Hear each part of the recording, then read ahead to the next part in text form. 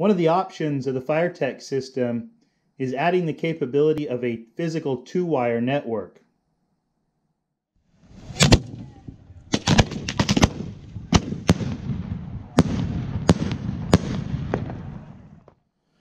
On this FTH48FX module, it has two connections for banana plugs, and those are used to create a 2-wire network.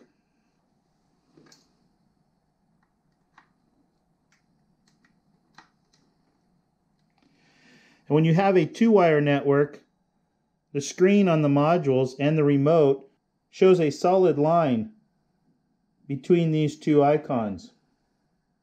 Now this simple diagram here shows an example of a 2-wire circuit for the fireTEK system.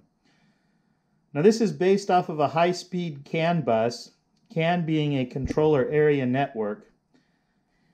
And one of the key things, especially on long runs, is that you need to add a 120 ohm resistor at either end of the bus, as shown here in this diagram.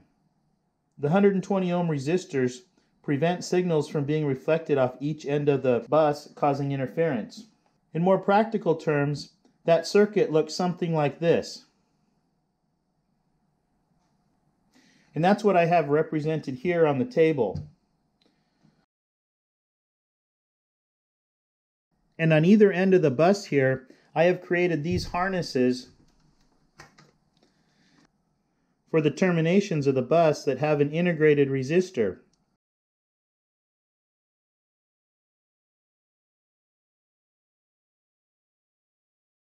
And then I can plug this into the fireTEK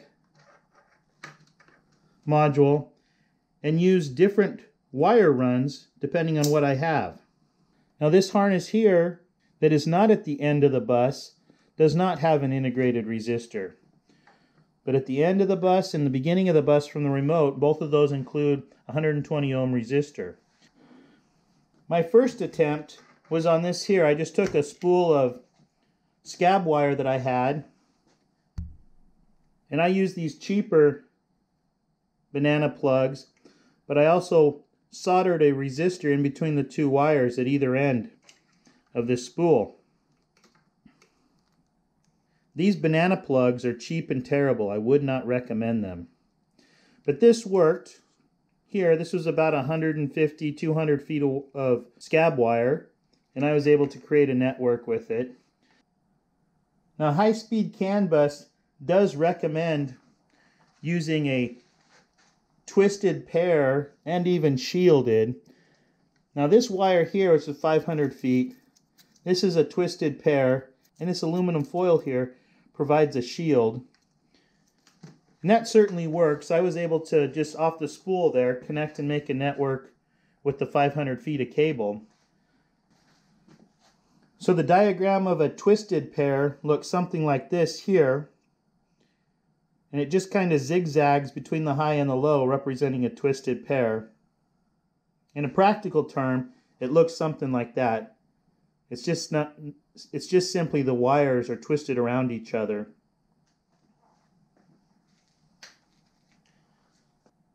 But after not liking those banana plugs, I went on to Amazon. You can get these probably anywhere, and got some nicer ones here. And again, these aren't very expensive. Picked up a bag of resistors. Now I found these lever nuts that nest together that I thought were pretty clever. I haven't used these before, and made these harnesses here. But I had about 250 feet of just 16 gauge speaker wire on that spool here that I have laid out for a demonstration I'll show after this. And that's this cable here. It's not shielded, it's not twisted, and it worked just fine. And you'll see that in the demonstration right after this. So let me clean this off. We'll go get things set up, and then we'll run the video for the demonstration. Okay, here's our 2-wire demonstration. What we have here is the FTM99S remote with the 2-wire option. I've got my termination harness connected. It's got a 120 ohm resistor in it. What we're going to do is turn on the remote here. It's going to go into the create network state. Now this has a program loaded into it for 4 modules. We just have this connected to one module right now. Now I'm in a metal building. We're going to follow the wire here to the container and go turn on the module so that it can connect to the 2-wire network.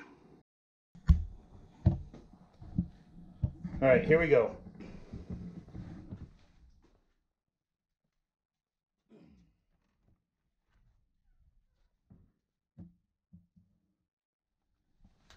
Go out the shop here.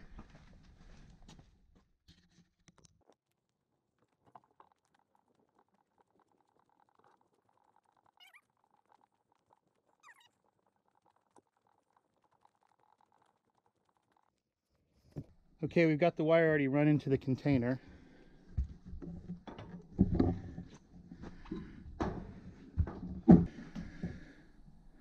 Okay, what I'm going to do here is I'm going to turn on this camera here. We'll leave this camera here running. I'll fire up the module, and it should connect via a 2-wire connector. All right, it's connected. It's showing the 2-wire connection there. We've got one rail plugged in for rail 1. And we'll go back to the shop and check our remote.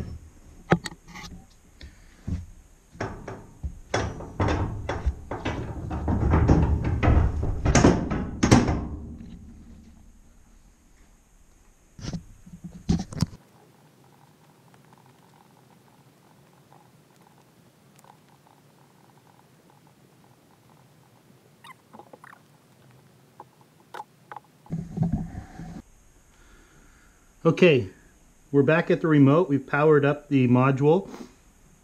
You can see it says slave 1.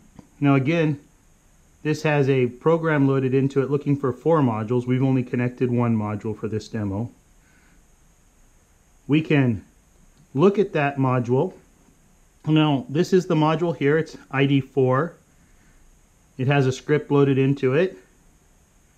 I'm going to run back out to the container and plug in a test bulb so that we can see the bidirectional communication via the 2-wire.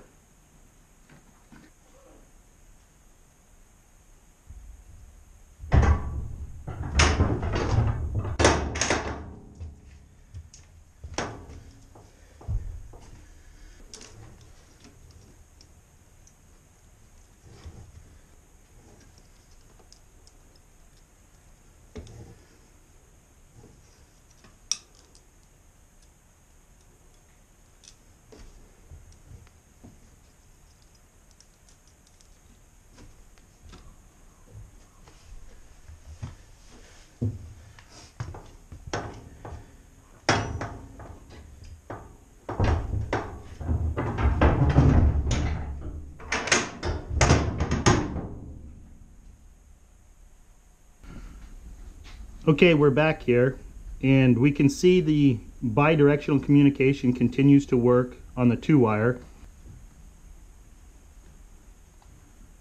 The X here in the upper left indicates that we have no wireless connection. The 2 modules with a solid wire between them shows that we have a 2-wire connection.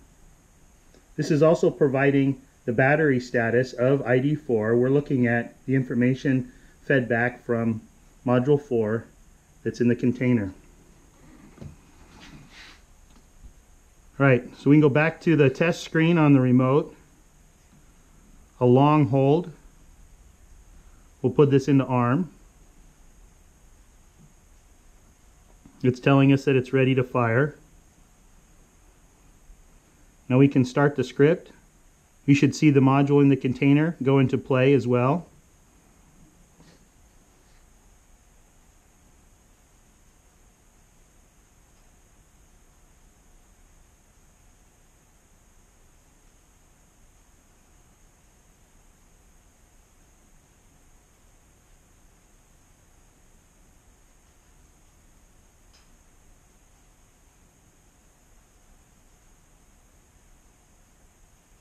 All right, I'm going to go ahead and pause this. All right, and I can go ahead and continue.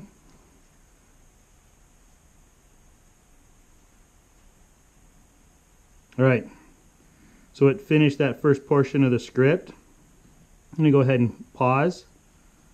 The other thing we could do is we can manually fire. So go ahead and put this in play. And we can manually fire. Go ahead and hit 1, 2, and 3 as well. All right, we'll go ahead and take this back to pause and back to test. And we'll shut this all down.